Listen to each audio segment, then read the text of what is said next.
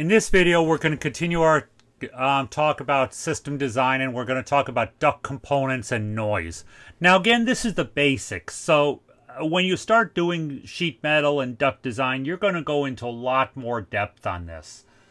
So let's start off with the simple idea of a few duct components, okay? And we want to talk about elbows first, okay?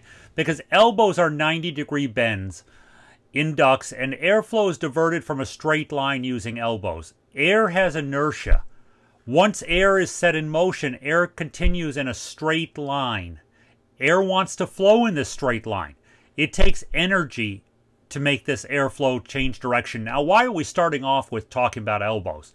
Because elbows are used very, very frequently in ducts, and a lot of elbows are installed as very sharp angles, like 90 degrees. I've seen elbows installed even to 290 degrees together to get 180 degrees. Okay, but we want to use as few elbows and as wide of range as available. So if you can use a 45-degree elbow instead of a 90, okay, you're going to be much better off in terms of airflow, because every time we change direction of airflow, we're going to reduce the airflow by a certain percentage. Okay, so when we're looking at elbows, okay, we have the ability to use a short radius elbow. So that's a very tight turn. And you notice how the airflow in this, okay, starts becoming turbulent, okay? A long radius elbow allows that's a more wide sweeping turn, allows the airflow to continue to be smooth, okay? You can do a short radius if you put vanes, okay, pieces of metal in here that help direct the air to continue in a straight path. We have the same thing with a T. If you come in with a standard T, okay, 90 degree here, 90 degree there, okay, the air is going to continue in a straight line, and it's going to want to bounce off this far wall across from the T, and it's going to cause all sorts of turbulation in here. However, if you do a modified T, you see how we've created a sweeping bend, okay, here? The air is going to continue smoothly. Now, that's important as we continue to talk about airflow and duct design, and as well as noise, because anytime you have turbulence, okay, the air will make noise. And a lot of people in offices as well as residences, okay, are very susceptible to duct noise. They will hear it and you'll get complaints on it.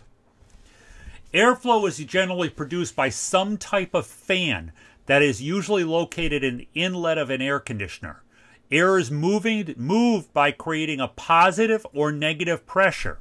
The air inlet to the fan is a negative pressure. The exhaust out of the fan is a positive pressure. And in the picture above, we have some little YouTube manometers up here, okay? So everything, this is the open space, pressures are equal, okay? And C, pressures are equal. But in the return side, which is the A side of the fan, we pull, okay? It creates a little bit of a vacuum. In the B side, we create a positive pressure because we're pushing air out. So return is always negative. Supply is always positive. Air feed into the fan is called induced draft. Exhaust from the fan is called forced draft. Fans are constructed of either metal or plastic. There's several types of fans, but the two most popular are an axial flow, looks like a propeller, and a radial flow that's centrifugal. Air flowing along the direction that the axle is pointing is called axial flow. Air flowing at a right angle to the axle, radial, is called radial flow. So we have two types of fans here, okay? And you can actually recognize some of the usages for this. Okay, the left one is radial flow. Okay, we're pulling air in the side and we're pushing it out the side, and we're blowing it at a 90-degree angle. You see how we have a 90 degree, we're pulling air in, we're blowing at a 90 degree. This could actually be reversed if you were looking at it from a blower, okay? This is like a indoor fan motor on an AC system. We're pulling in air in from the sides and we're pushing out at a 90-degree angle down the ductwork or in through the heat exchanger. Okay? This would be like what you would see in the most common description is a condenser fan motor. Okay, or the fan blades. You have the fan blades and you're pushing along the shaft, okay? Because if you hold your hands over the top of the condenser, you're going to feel air blowing out. It's with the shaft. Okay, this is a 3-blade axial flow fan with a clockwise rotation. Axial flow fans are usually direct driven by mounting the fan blades on the motor shaft. Again, think about a condenser fan blade that's sitting at the top of an AC condenser or heat pump. Handle the blades carefully. If they're bent or twisted, the blades must be replaced. These things can get off balance, and if they're off balance, they won't work properly and they'll make a lot of noise. Radial flow fans are most often used on large installations or in any type of air handler or residential air handler furnace, anything where we need to move air quickly down ductwork. Now, we don't often see in residential the belt-driven fans anymore. More of these are direct drives, but this is just an example. They can be belt or direct drive. Okay, there are some fan designation. A low pressure, which is considered a class 1 fan, is less than 3 3/4 inches. Okay, medium pressure, class 2, would be 3 3/4 to 6 3/4 inches. High pressure, class 3, would be 6 3/4 or 12 1/4 to 1/4 inches. And high pressure, class 4, is greater than 12 1/4 inches. And by the way, that's water column. That's the pressures.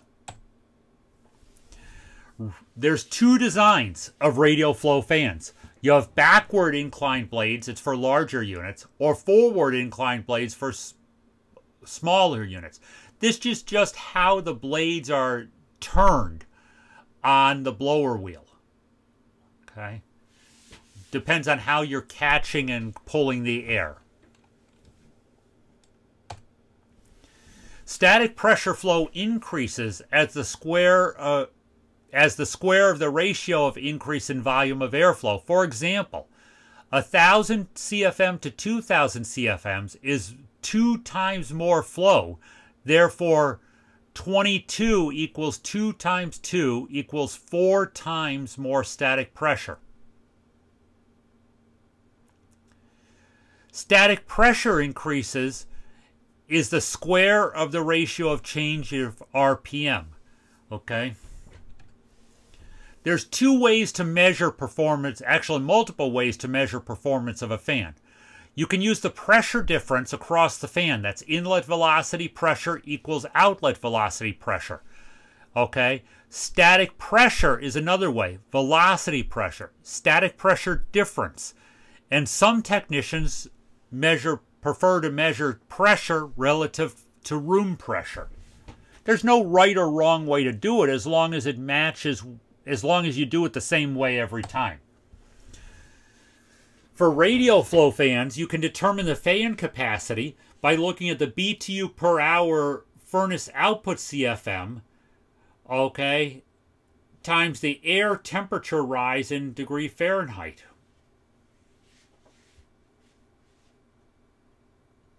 Air temperature rise in degree Fahrenheit is determined by measuring the warm air supply plenum temperature and subtracting the cold air return temperature. For cooling, we use 400 CFM per ton of capacity. Okay, the total pressure drop in the duct should be about 0.2 inches of water column. For furnace with a cooling unit, the fan should provide 0.1 inches of water column. But again, always look at the nameplate on the unit.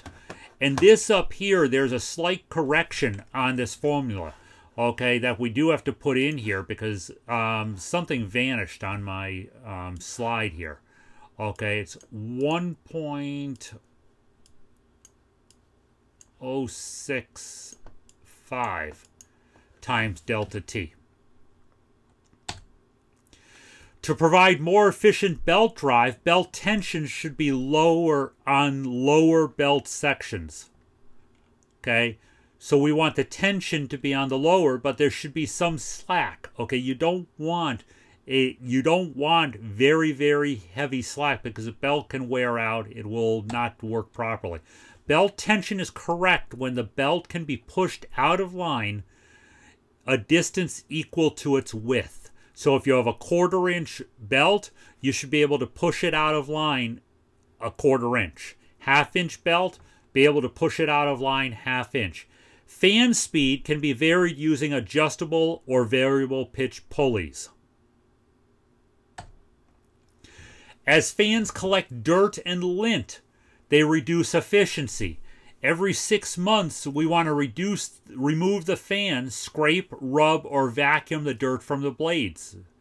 Oil each bearing with 1 or 2 drops of oil each year. If the bearings are oiled too much, the oil may coat the fan blades. Now, always check, because a lot of the motors and pulleys we see now actually do not require oil. They're sealed bearings that come pre-oiled. So just always look. If there's an oil port, it needs oil. For very large commercial systems, they're still grease fittings, and you have to make sure they get greased. If ducts are not concealed, they may need to be painted on occasion. Okay, ducts made of galvanized zinc-coated steel must be treated prior to painting. Duct systems shouldn't have any dead ends where dust and stagnant air may collect. Reversing the airflow may loosen some of the ducts that can then be caught in the filter. Periodic duct cleaning should occur to maintain proper airflow. Aluminum to steel joint encourages corrosion due to the electrochemical action. Joints between dissimilar metals should be avoided. City and state fire codes may require smoke detectors in residential and commercial structures. Detectors have to be properly located. High velocity air from ducts may keep detectors from working. If a long horizontal run of duct ends at an outlet grill that is not concealed, the smoke detector should be hung on the underside of the duct just behind the outlet grill. In residential systems, smoke detectors should be as far away from grills as possible. Never place smoke detectors in corners where there is almost no airflow. It's useless. 2 common problems with air distribution systems are noise, produced by the movement of vibration, or vibration in drafts. Okay, 3 factors that affect noise are the noise source, the carrier for the noise, and noise amplifiers or reflectors. Noise can be a high-pitched sound, which is usually caused by air velocity that is too high, possibly due to sharp metal edges. A low-pitched rumble, it's usually caused by fans or motor sounds that travel along the duct systems. Popping sounds, as the unit starts or stops, it's caused by expansion and contraction of the duct. All of these issues can be resolved. To locate the source of the high-pitched sound, remove the grills or diffusers. If the noise stops, it was due to a sharp edge. Locate and correct the problem. Decibels are used to measure noise levels.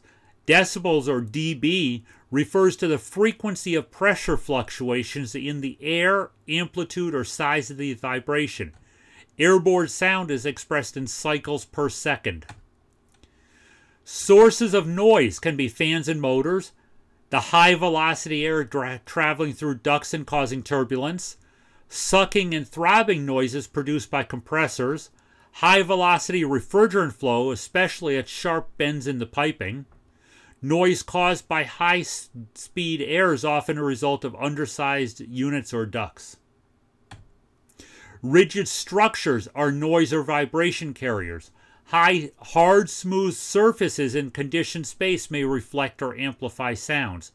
Soft fabrics such as drapes, curtains, and fabric-covered furnitures are noise absorbers.